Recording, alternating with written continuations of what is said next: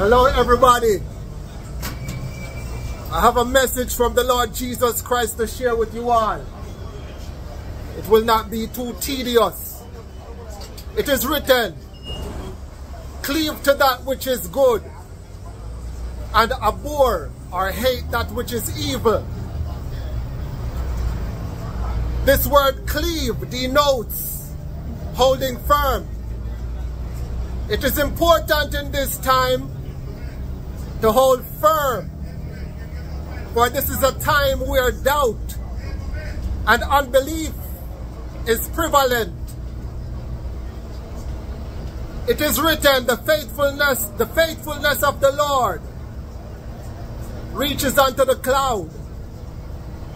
So it is very important to be faithful.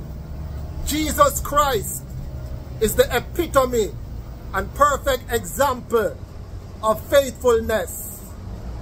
Because even though he went through suffering, was crucified, was beaten and tortured, yet he was raised from the dead the third day, as he said. I thank you all for listening. The Lord Jesus Christ bless you all.